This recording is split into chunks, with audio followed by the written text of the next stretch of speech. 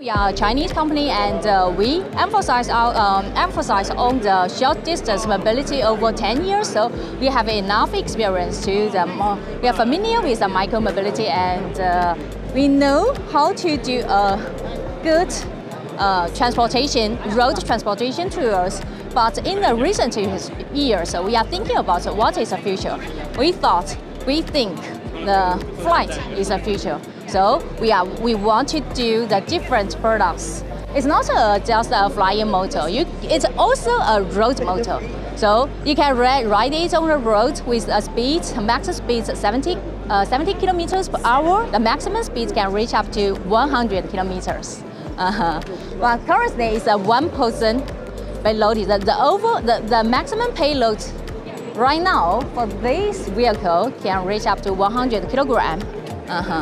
So that is the future, and that is what we want to change the transportation in the future.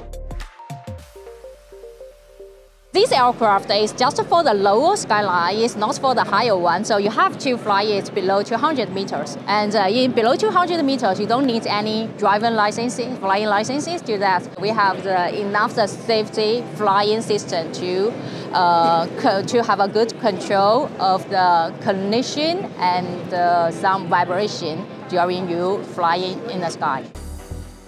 The regular price in the current market for these aircraft might be around $150,000.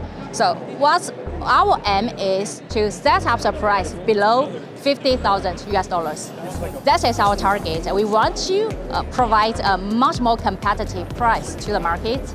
Currently, it's just a prototype, and in the next year, we expect to launch this vehicle by the end of 2026.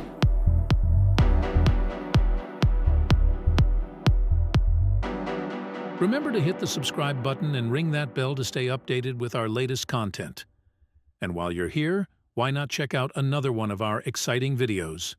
Thanks for watching, and see you in the next one.